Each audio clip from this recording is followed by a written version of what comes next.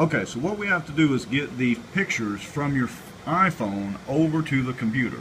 And typically you're not going to have your cable with you, so what we're going to do is actually email them from your phone, then check the email on the computer, download them to the computer, then post them on Craigslist. Sounds like a lot, but once you do it once or twice, it's not a big deal.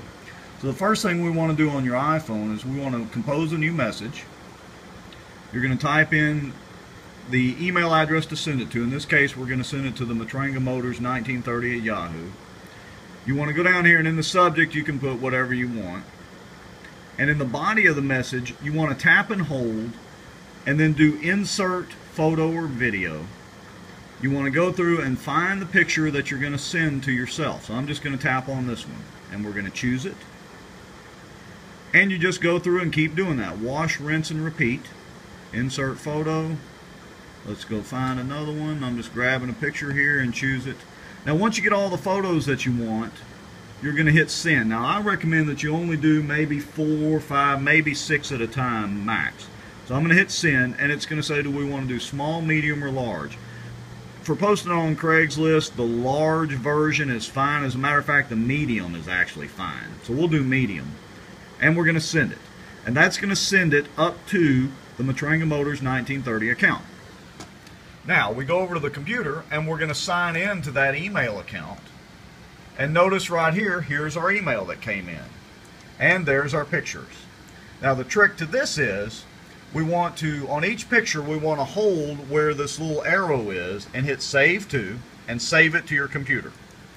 And you'll be able to see that it's saving it and it's giving it a name, image 4. So you just want to remember which of those.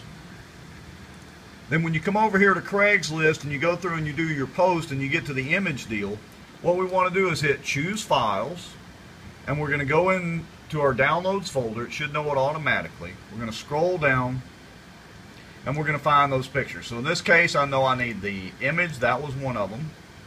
We give it a second. We're going to choose a file. Again, we're going to scroll down. The next one I need is image parentheses 1. And then in this example, I needed image parentheses 2.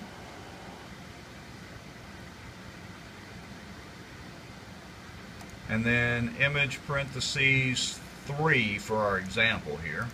We're going to do 4 pictures. Now, once we have them uploaded to Craigslist, then we're ready to go. So I'm going to scroll down and I'm going to say done with images. And it says this is an unpublished draft. At this point, if you're ready to publish it, you can hit publish. You can also right here scroll through and double check your pictures if you need to, or whatever. And that's how you do it.